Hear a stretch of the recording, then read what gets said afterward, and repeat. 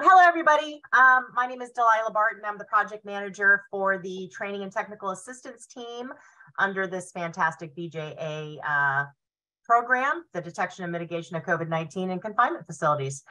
Today, we are very happy to have you join us because we have a great presentation from the New York State Sheriff's Association, where they're going to talk about their partnership with the Department of Health and how they were able to reach all of the jails in the state. I think you'll find it a very interesting presentation. With that, we have a little bit of administrivia before we start. Next slide, please. Just a couple of things, just for information. Just so you're aware, this webinar is being recorded. And at the end of it, we will post the recording, the transcript, and the slides on BJA's project page. For those who have difficulty with hearing, there is closed captioning down in the bottom right-hand corner. You can see that and put that on.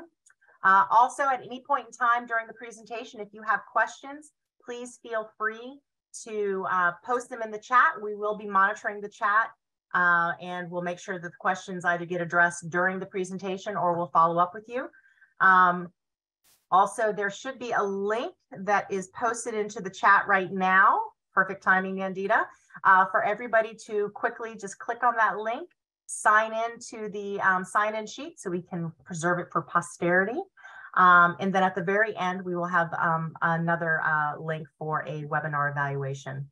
So that's the administrivia. Next slide, please. All right, our agenda today. We're in the welcomes. I'm about to hand it off to Sarah in a moment. And then we will have the presentation from the New York team. That will be followed by a question and answer period where we will also address anything in the chat.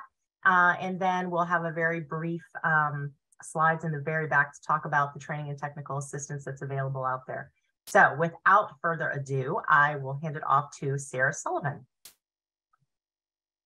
Good afternoon, everyone. I just want to thank you guys for joining us. We're really excited to highlight New York State as a part of this webinar series. And I want to just highlight the priority that COVID-19 detection and mitigation in confinement facilities is to the Bureau of Justice Assistance. And kicking off this TTA Center, we know that we are 3 years plus into the pandemic. And even though the emergency order from the federal government will be coming to a close here next month, we also know that there's still a large focus on this and a need in facilities. And so we're excited to be able to highlight this to you today. We've also heard from many of you and others in the field, both about the challenges in reaching local jails if you're at the state level, and the limited resources that are available to local jails. And so New York State has really executed a very creative approach that, as Delilah mentioned, reaches all New York State jails, which is quite impressive. So we're excited to bring them to you and have them share with you what they have done in New York State and see if there's any lessons from this that could be applicable in your jurisdiction. So thank you again, and just looking forward to hearing the presentation. All right, with that, Bob, we hand it off to you and your team. Tom, would you start? Sure. My name is Tom Mitchell. I'm counsel to the New York State Sheriff's Association. I've had that position for about 46 years. Also on our team, Peter Keogh is our executive director. John Greenwald is our fiscal manager. Charles Gallo is our deputy director, and Alex Wilson is the associate counsel, and all of us are involved in some way or another with the program. There are 57 jails outside of New York City, so the grant that we received does not, there's a separate grant for New York City. The grant that we received is for the 57 counties outside of New York City. So we have regular contact with all of our sheriffs, and I particularly have regular contact with all of our jail administrators, but we realized this program would take much more than what we could do because we have obviously other duties with the association. So I got a call from Bob Cutita, who's going to be taking over in just a minute. Bob was formerly a jail administrator in both Albany and Schenectady counties in the Capital District area of New York State. And then he went on to serve about 17 or 18 years, I believe, at the State Commission of Correction. And the State Commission of Correction is our state agency which oversees all correctional facilities in New York State. So the state prisons, all of our county jails, local lockups, and even youth detention facilities. So in that role, Bob was rose to the level of assistant director there and was involved with basically every county jail, involved in policies. And before he started with us, he was very involved in COVID management in county jails. So when Bob told me that he was about to retire, I asked him if he would consider taking on one more obligation, and he did agree to become our program director, program manager for this grant. We also teamed up with Stephanie and Tim Poskin from Planning Management Consultants, and also Brent and Cero from ISSA, and they're both on the line, and they'll be talking to us soon. And also with our grant comes through our State Department of Health. And we dealt with many people at our State Department of Health. It's a very, very large agency. But primarily now our main liaison there is Katie Cook, who again is on the call, and she'll be talking with all you folks in just a few minutes. So we meet with Katie on a Zoom call, usually every couple of weeks, and in person when we need to. Katie's been very helpful, and all of her team at the Department of Health have really been instrumental in getting this grant off the ground and getting us to a situation where we can actually provide many services and products and programs for our county jails and for our sheriffs and jail administrators. So with that introduction, I'll turn over to Bob Cutita, our program manager for the program. Thank you. Katie. Next slide. Hi, thanks, Bob. Next slide, please. So as Tom just said, my name is Katie Cook. I'm a senior program coordinator in the Office of Criminal Justice Services in the Division of HIV, STI, and Hepatitis C Prevention at the AIDS Institute, New York State Department of Health. I know it's a long title, but thank you everyone for joining us this afternoon to hear more about this program. So overall, I provide technical assistance and fiscal oversight for this cooperative agreement. So I'm going to just explain a little bit of the history on the program and then pass it over to Bob. So the Centers for Disease Control and Prevention, the CDC, in partnership with the Department of Justice, is providing financial assistance to ELC recipients. The objectives and the goals are to provide resources to confinement facilities for the detection and mitigation of COVID-19. As it was said, this program started in 2021, and we are anticipating it ending in 2024. Also, as we said, the funding went to New York State separately from New York City. So all the work that we're talking about today is being done outside of New York City in the rest of the state. So us at the New York State Department of Health AIDS Institute, we're administering this portion of the agreement. Next slide, please.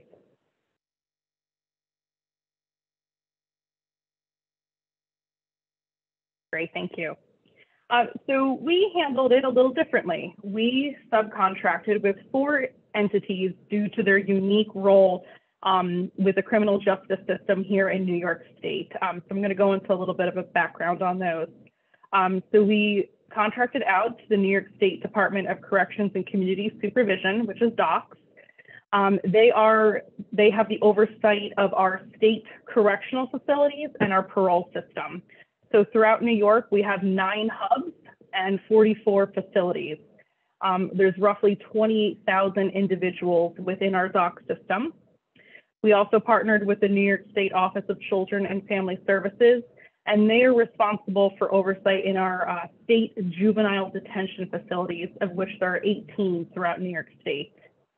We also partnered with the University of Rochester Center for Community Practice to have them just develop a toolkit or some type of policy and procedure document that we could share with our funded partners for the detection and mitigation of COVID-19.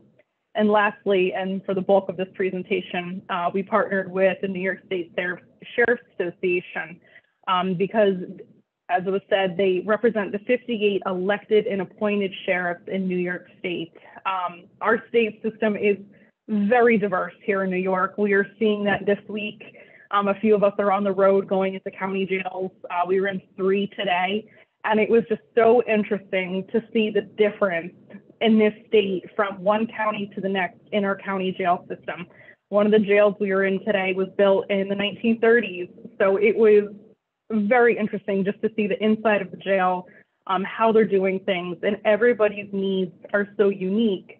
And that's why working with the Sheriff's Association has been such a positive benefit, because we are able to tailor this program to each of the county jails and try to help them as much as possible. Just so everyone knows, the largest county jail system outside of New York City is Nassau County. For those of you who are not native to this area, that's the part, that little island that goes out on Long Island closest to the city. And then the smallest county jail is Hamilton, which has only 5 beds. So as you can see, we are very diverse here in New York, across the state. So now I'm going to pass it over to Bob. Katie, thank you very much. So as Tom said, I have over 31 years of correctional experience in many aspects of corrections. So when I retired and Tom said we have this grant, I had expressed that I was not interested at first. I know the jail administrators, I know the sheriffs, and he said, why don't you sit in on a few of these calls? Believe me, this is not easy. I know what everyone's going through out there. I spoke to some of you at the national level at the conference. Working with DOH in the very beginning was extremely difficult. Their way of doing things. So we had issues with vouchering, reimbursements. It was extremely hectic in the beginning, but we just kept moving forward. We ended up finding middle ground, working with DOH.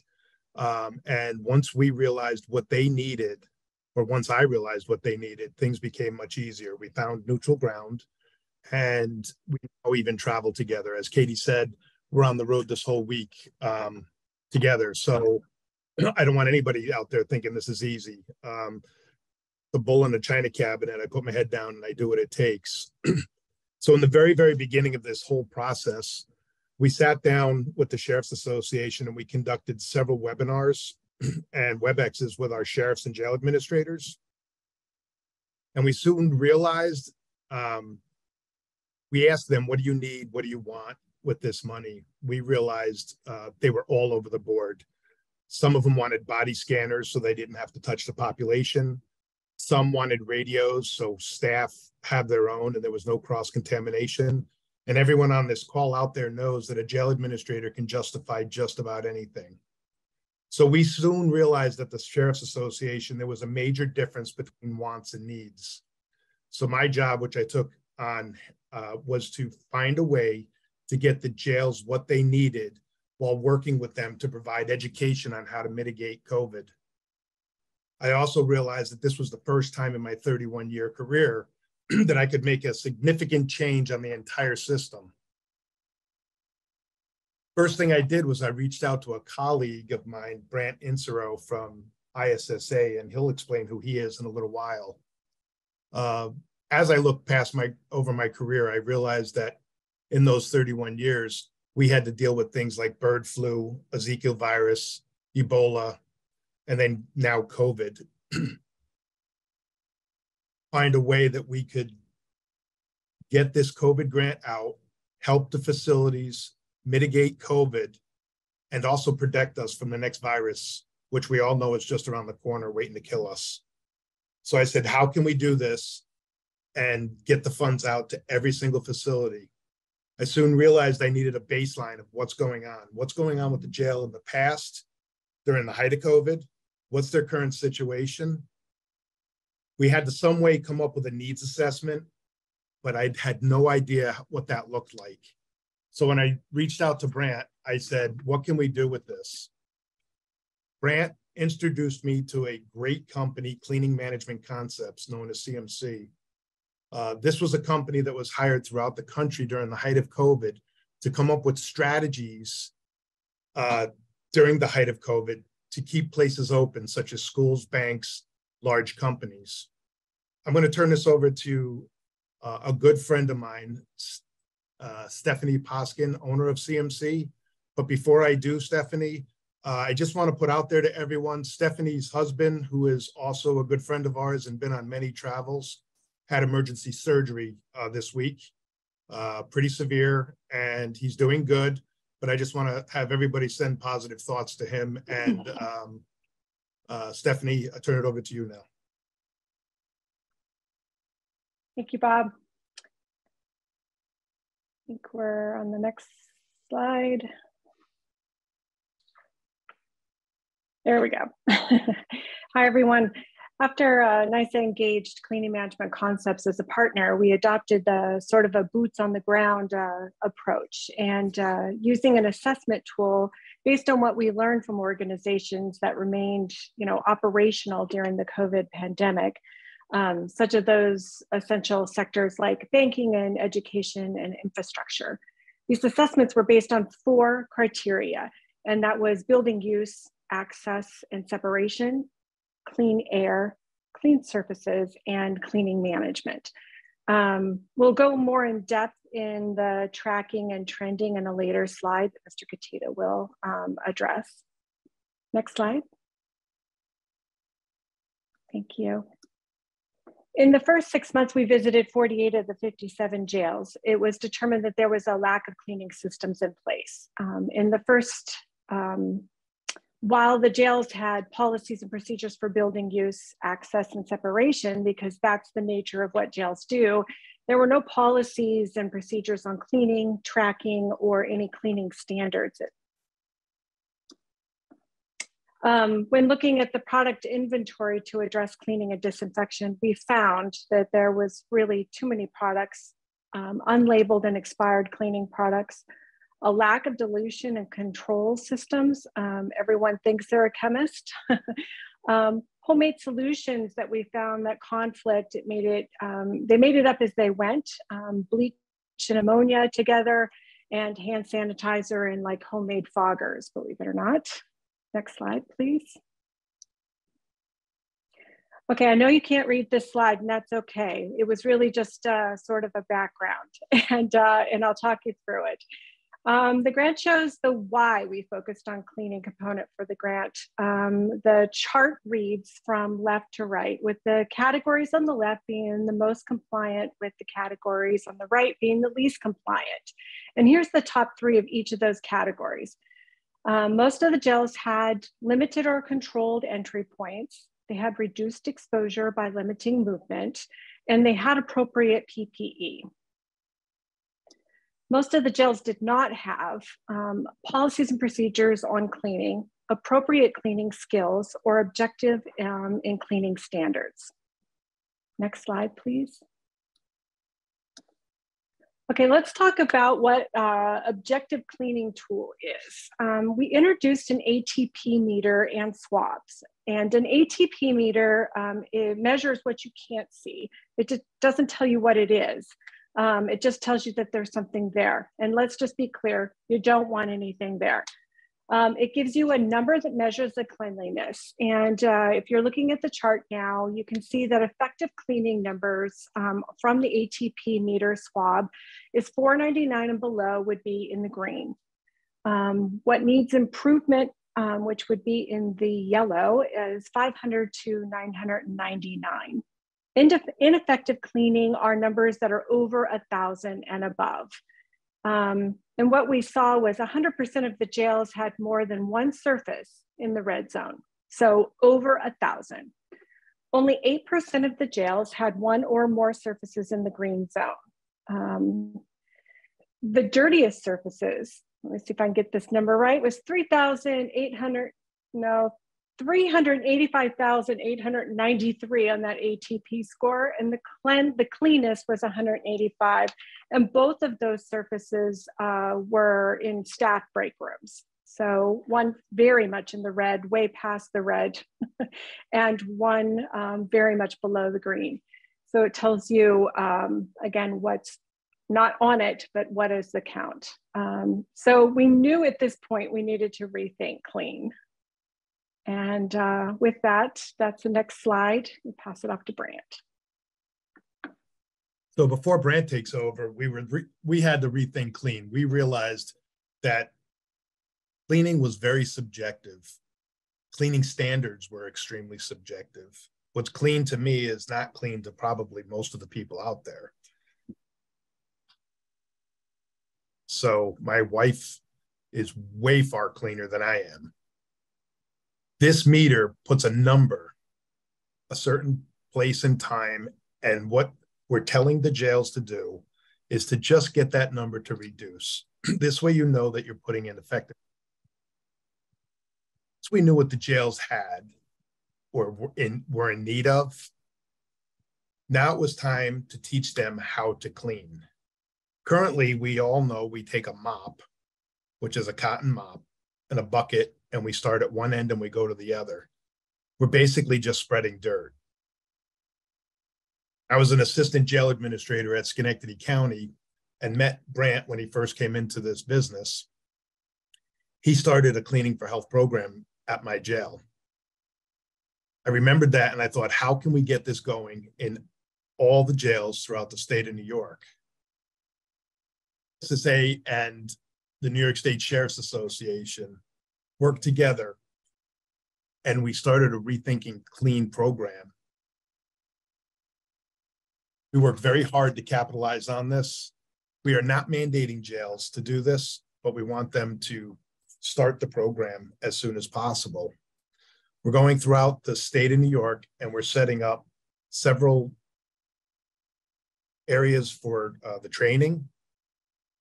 The surrounding jails will come in, be trained, and then they'll get a certification to go back to their facilities. So I'd like to now introduce to you Brant Insero, ISSA. Next slide. Good afternoon, everybody, and thank you so much. We are so grateful to be a part of this program, Mr. Katita and the New York State Sheriff's Association. Let me start out by telling you who ISSA is, because I think that'll help paint the picture of what we do for the incarcerated population, the staff, the sheriffs, and the association. But ISSA is a 100-year-old not-for-profit trade association. And our sole purpose in existence in our education department is to educate, certify, empower the past, present, and future of the cleaning industry. And our hope is simple. It's to create pathways for people to be successful upon release inside of the incarcerated population. But as we started this process with the New York State Sheriff's Association, there were some things that we didn't expect that happened. And a lot of it was based on culture. As we went through the different jails and facilities to implement this Cleaning for Health and certification program for the incarcerated population, we noticed that the cleaner facilities, the healthier facilities, the culture shifted. We saw infractions reduce. And we started to see staff and officers asking and begging for the services of a cleaner, healthier facility to be provided in their zones. So I'd like to take a moment and just talk simply about the process of where we're going today. First and foremost, this is the first statewide program for the local county jail system in the history of ISSA. In its 100 years, we have never done this before. We are offering this program to all 57 counties. We've launched 2 Train the Trainers so far. Out of the 2 workshops, we had 40% of the people that were invited to the first class attend. The second class, 100%. And right before that class, with Sheriff Smith in Montgomery County and Sheriff Craig Apple, we had one of the largest press conferences and reaches that we've ever had in the history of ISSA again. Everybody wanted to be a part of the program. And along with that, we were able to begin tying in other members of ISSA to help support this program, such as manufacturers and distributors. But the Train the Trainer program is where the magic begins. Individuals such as staff, civilians, or officers will take Train the Trainer and become a certified professional trainer.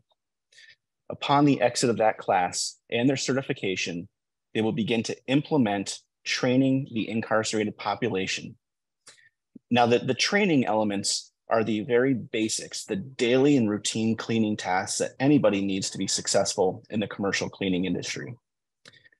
Now, what's really beautiful about this program is that these certifications are globally recognized in over 100 countries. And to date, we have trained and certified over 300,000 cleaning professionals globally. Next slide, please. So let's talk about the execution for you and how it applies to your agency. Commissary funds, materials, chemicals, and all of the training support materials that you need to implement the program. And quite honestly, my favorite part of this entire process and the most fulfilling is when we receive notifications from some of our members that they've hired the incarcerated population, and these individuals have begun their career. We have seen success in the state of California where somebody was incarcerated, and the next day upon release from this course, they started a new job making $26 an hour. So the proof is in the pudding. We know that the program works, and we are truly, truly honored to partner with the New York State Sheriff's Association, the president of the association, Craig Apple, and Sheriff Smith, among the other 56 counties. So thank you for your support. And again, we are truly grateful. And back to you, Bob. Brad, as always, thank you very much. Next slide. So now that we know what's going on in our facilities, we're getting the equipment and the right chemistry to our sheriffs. We're starting the Cleaning for Health program. We're getting the incarcerated population out doing the work that they're being trained to do and doing the work out in the facilities, practical applications being done. What else could we do? When I was with the governor's office, one of my jobs during the height of COVID was to call every single jail in the state of New York, to include New York City, and get those COVID numbers. We had to do it 2 or 3 times a day. Imagine calling these jails every single day, 2 to 3 times, when they are in panic mode just to get numbers. The next thing I thought we needed to do with this money was to get everybody on the same platform in the state of New York. This will be the first time New York State sheriffs will all be on a single platform and be able to track and trend COVID. I met a gentleman from BI2 Technologies. Their software will tie into the jail software as well as the medical software, and it creates a report. It allows sheriffs from around the state to see not only what's going on in their facility at a touch of a button, but what's going on around them. Next slide, please. This is just an example of the report.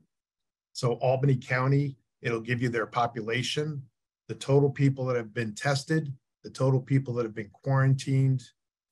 Eventually, on the left-hand side where it says Albany County, there'll be 57 county jails listed with all of their information, specific person, but with numbers.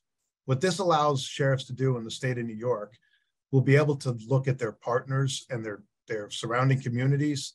And if they see an uptick in COVID cases, then they start cleaning more, shutting down things, putting other things in place to protect themselves. We also have something here in New York State called transfer orders. Right now, if you have to transfer a incarcerated individual because a facility doesn't have maybe medical or something like that, or a program, there'd be no reason to call all your surrounding communities to say, hey, will you take this person? Will you take this person? They'll be able to press a button and see what's going on in those facilities and are they in crisis, and not even bother the next sheriff. Slide. So what is our next steps? Right now, we're working with CMC to conduct a follow-up survey. We want to know what we're doing in New York. Is it working? What else can be done? And are the things that we put in place actually making a difference? We need to know what's going on in these facilities, and then we need to conduct follow-up site visits. We do realize, though, that New York is so large, it took us a long time to hit all 57 county jails. So we're in that process right now to come up with some ideas, creative ideas, and working with the professionals of CMC and ISSA. What are we going to do? We're also looking to take it a step further because, again, if we can't make this something that sticks and mandates people to do this, in a couple months, years, it'll just be a nice thing. Right now, there are no cleaning standards.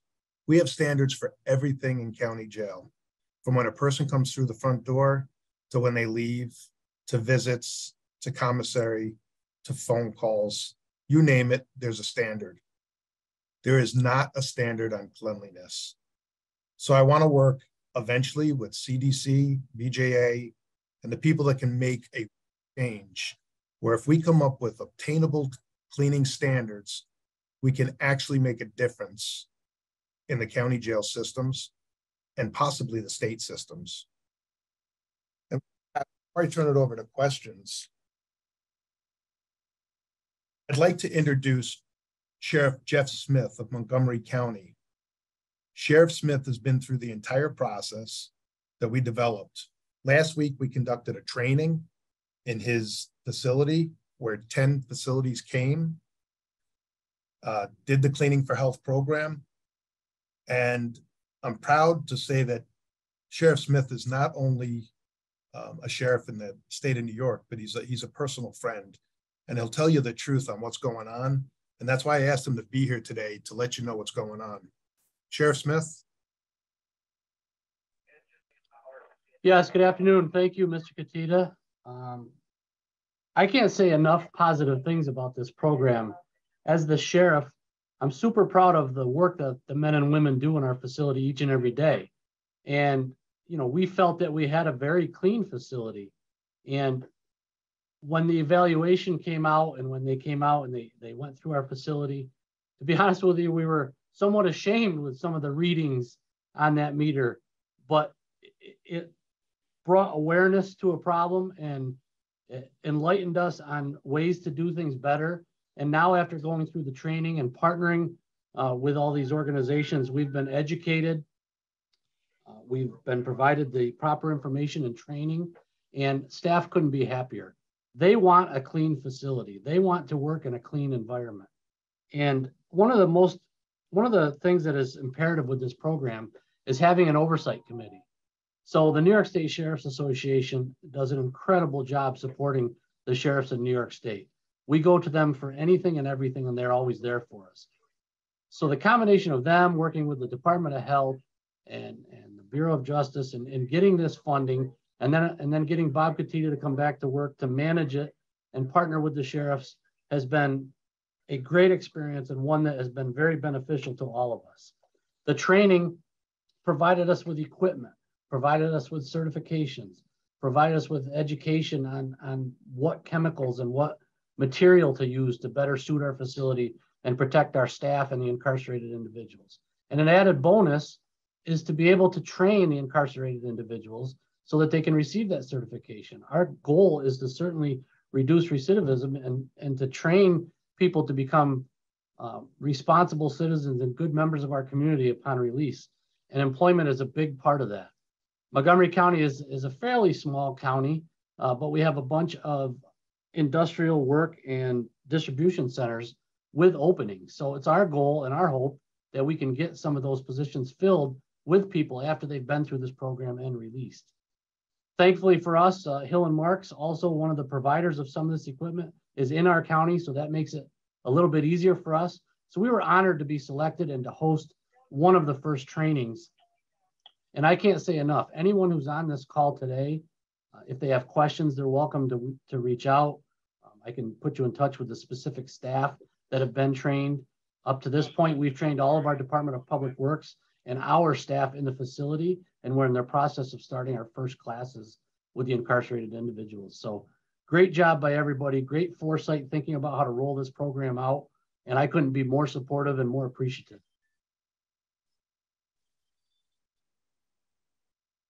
Sheriff Smith, thank you so much, and thank you for support as always.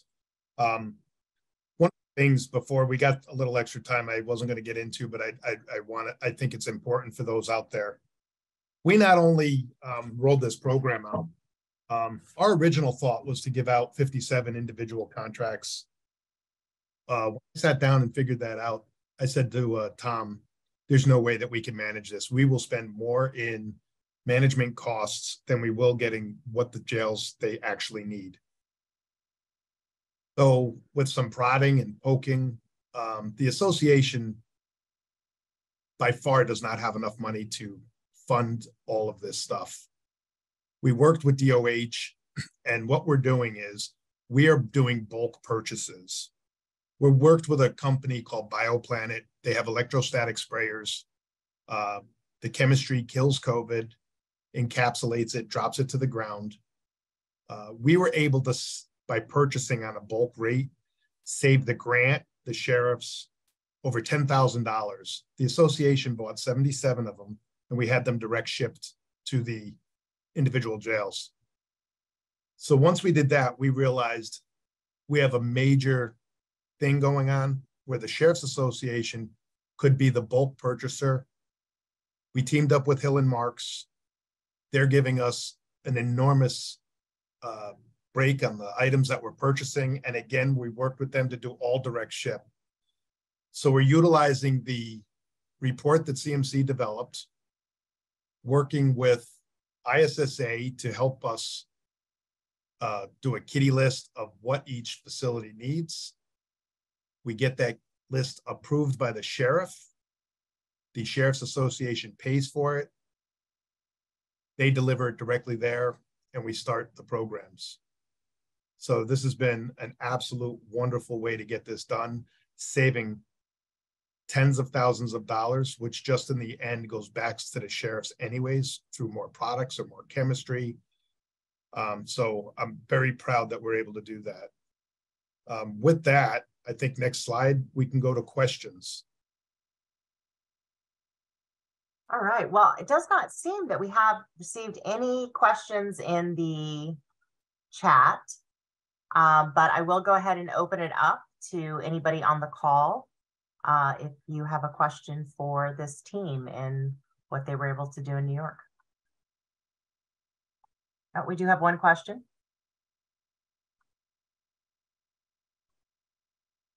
The question is from Steve Conti. What are the costs associated with the cleaning services, supplies, equipment?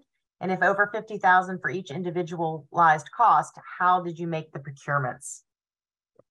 Okay, so we have found, and we're hearing this a lot throughout, not only the state of New York. So because this is coming through the Sheriff's Association, which is a 501c6 organization, we're not bound by a lot of the state regulations that the county jails are. So we are going in, we're purchasing it and getting it directly there. Then we get reimbursed from DOH. So we purchase everything, we submit the vouchers, and then we get reimbursed.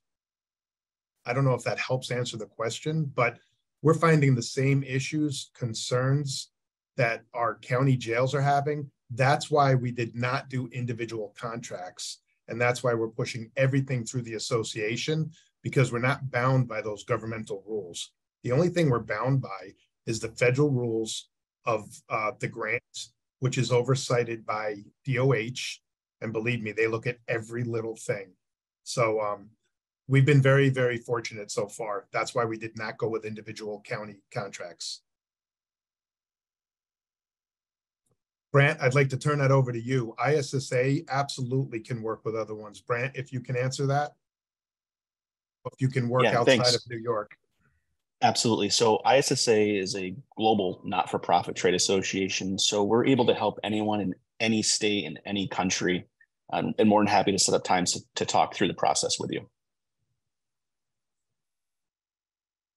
We have another question on what is the, oops, I just lost it.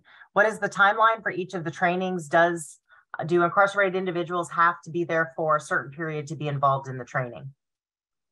So I'm going to leave that for Brant also, but one of the exciting things is we can actually tailor this program, what's needed in each facility. So Brant? Sure. To speak specifically to the training, in Schenectady County, I'll use as an example. That was my it was my first time inside of a jail ever, to be honest with you, and the experience was amazing.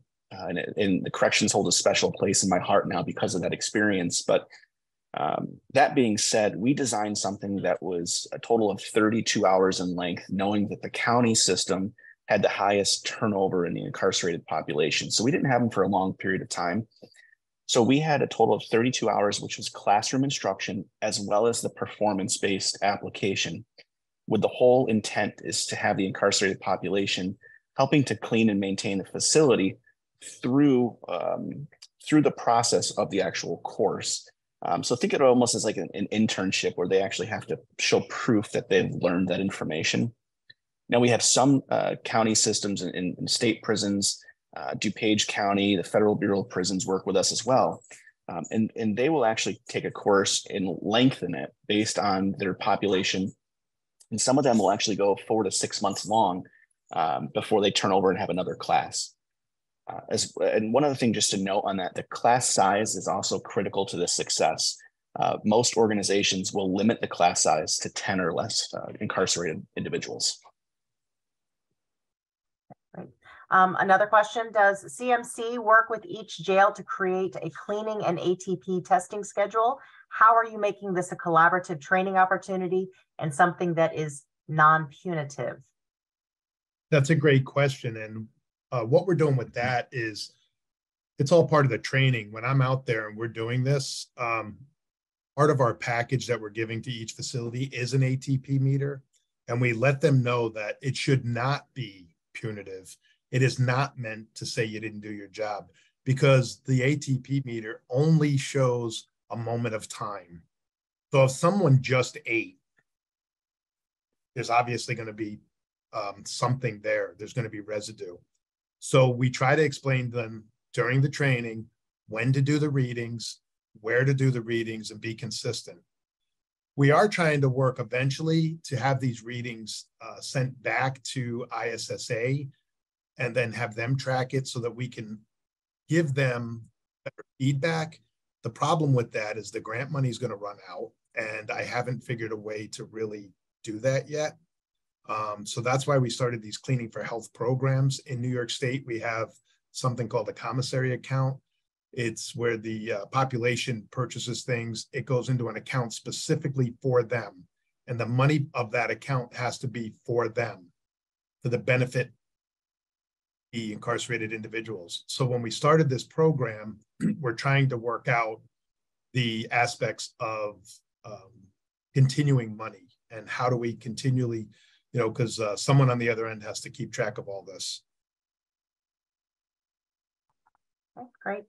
The next question is, did you have to modify the original work plan submitted by your Department of Health in order to institute the program? We worked very, very close with DOH, our Department of Health. Believe it or not, when we started, I don't know how everybody else is, but it almost took us a year to even get money gated. So when I first started, I wasn't getting paid. It was just something I believed strongly in.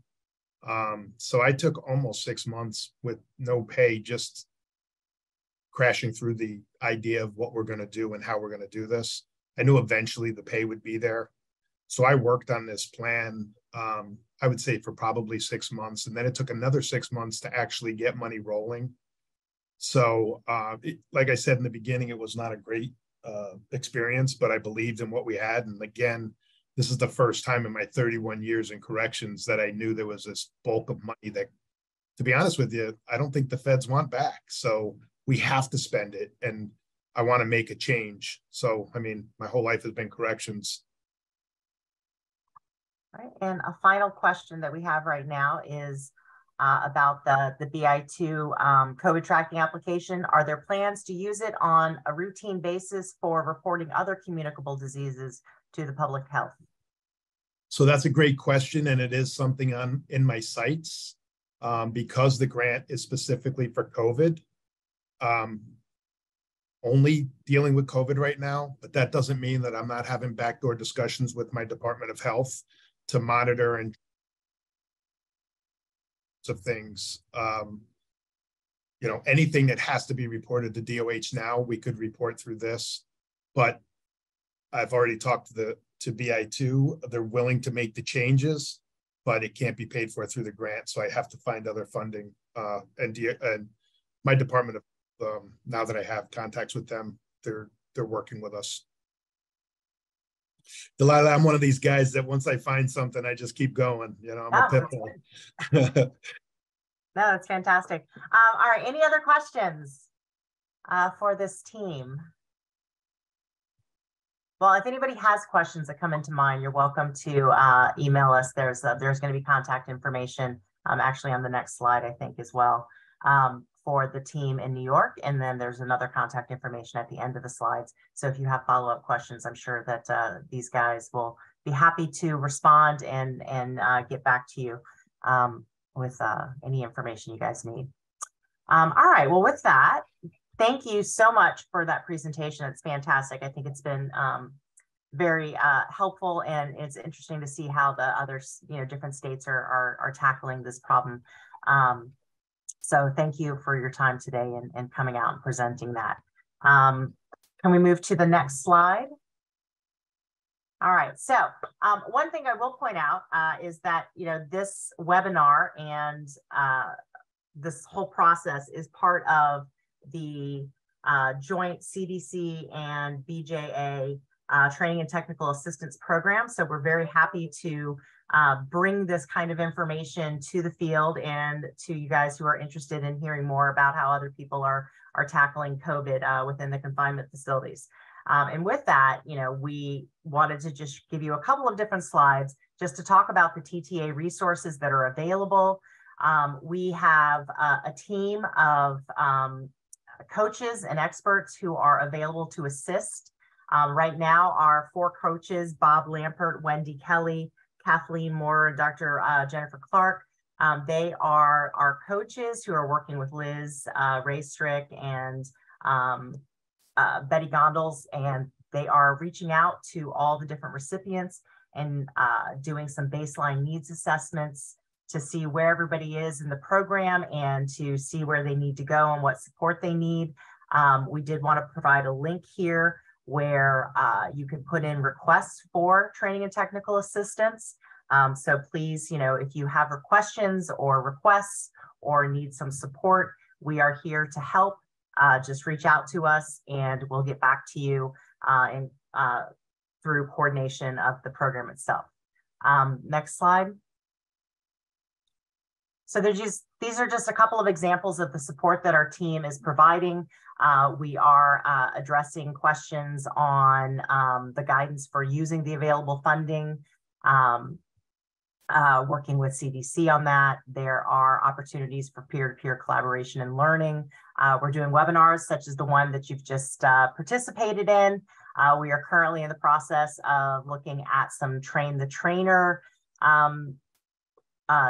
curriculums to be developed, and we've actually got a huge cadre of resources that we're going through right now and pulling together to have for the coaches to provide out to our recipients out there, and then we have many subject matter experts. So if you have a question, just ping it to us and we'll do what we can to address your questions.